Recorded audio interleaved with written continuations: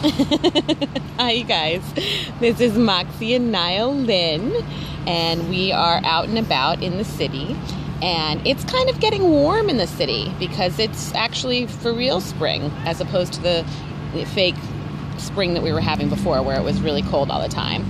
And so in this bag, Moxy gets hot even though there is ventilation on each side. As you can see, there's ventilation there, there's ventilation on this side, and unless I'm going in a store and I need to make sure that she's not necessarily like seen, because if it says no dogs, people really don't mind if you have the dog in the bag, and you're going in and out of the store.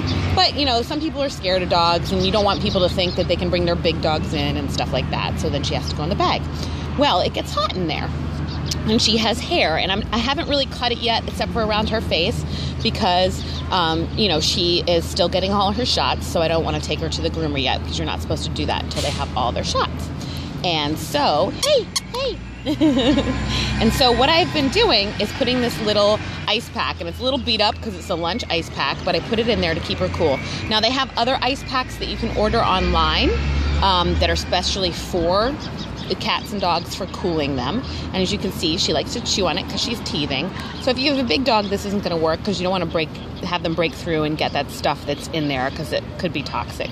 But she's not going to break through that with her little teeth. And it's really just temporary. I don't let her chew on it all day. If she chewed on it all day, she would maybe break through that. And I have the other ice packs coming, but in the meantime, I just put that in there. And I actually just put it here, right under her belly. If she'll let me. Here, take that. I'll put it right under her belly because she likes things that are cool on her belly. Right under her belly.